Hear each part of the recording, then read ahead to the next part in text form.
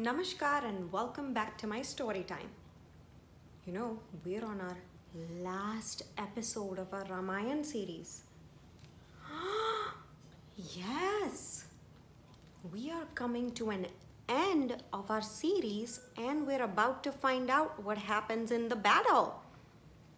In our previous episode, Lakshmanji had gotten injured and Hanuman had carried a mountain and flown to Lanka to provide the Sanjeevani booty that the doctor had recommended. And now Lakshman was feeling better. We generally feel better after having medicines, right? So now Lakshmanji entered the battle again and he fought with Indrajit, where Indrajit tried to use all his magical weapons, but nothing worked on Lakshman. And then Lakshman used his magical weapon and defeated Indrajit. Indrajit, who's son of Ravana, was now defeated. How do you think Ravana felt? Was he sad? Ravana was angry. And now all the more reason he wanted to fight Shri Ram. So you notice a pattern with Ravana? How he doesn't have remorse or sadness. He just keeps getting angrier and angrier and angrier. Not a good quality, right? Now, Ravana was preparing for his final battle with Shri Ram. And Shri Ram knew this was going to be a very tough one to win. But he needed to, because he had to defeat Ravana, get Sita Ma back, and also save the people of Lanka from this bad king. So he prayed to Sun God. Now why Sun God?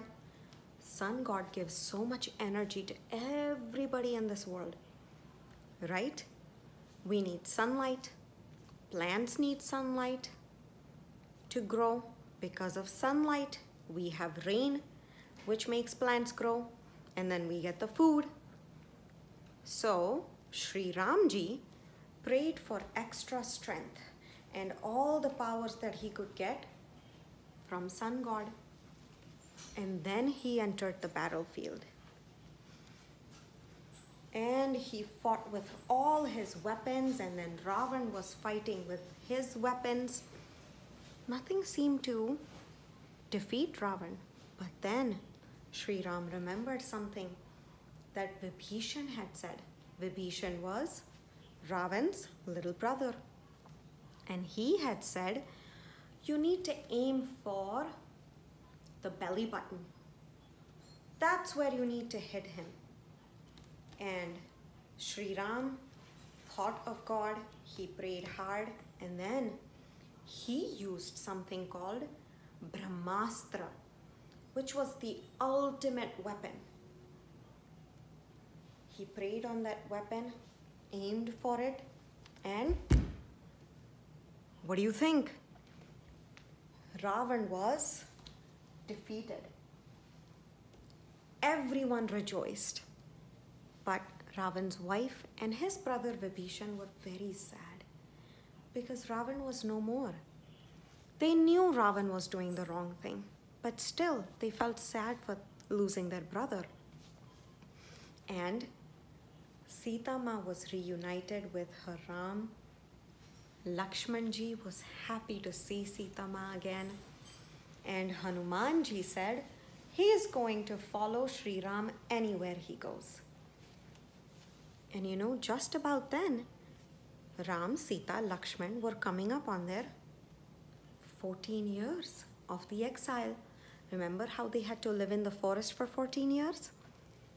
And they all could return to Ayodhya. And the day Shri Ram, Sita and Lakshman returned to Ayodhya with Hanuman is the day we celebrate as Diwali. So I hope you enjoyed this Ramayana series. And don't worry, I'll be back soon with another series. I promise. Until then, Namaskar.